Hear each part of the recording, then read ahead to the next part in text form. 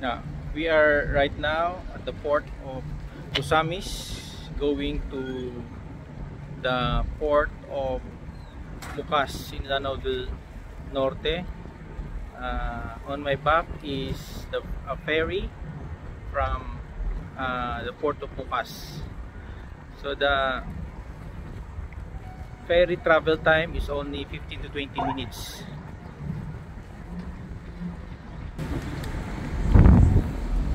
So many travelers take the ferry because, for instance, if you travel from Dipolog or Dapitan to Cagayan de Oro, Iligan, that would via the usual land route, it will take you around 3 hours.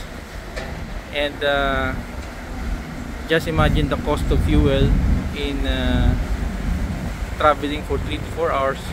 It would probably reach 1,500 to 2,000.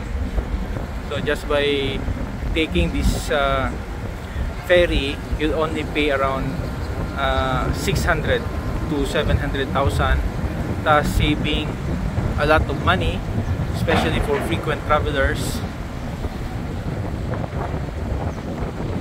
So we have left the port of Misamis.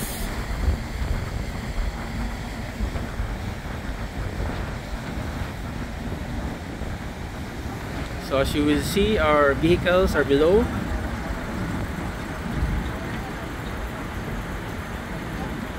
With the construction of the Panguil Bridge in Tangub City, the travel time will be drastically reduced from 20 minutes to only 5 minutes. So Panguil Bridge is undergoing construction right now. They say that by 2023 that bridge will be completed, and that bridge will tremendously help in the economies of Lanao Del Norte, particularly the port of Bukas.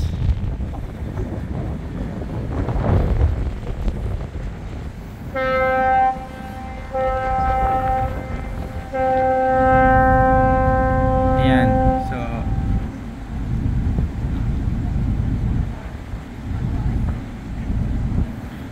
in just few minutes you'll be seeing also the other side of the Lanao del Norte, the port city of Misamis. We just arrived minutes ago and it's quite very progressive.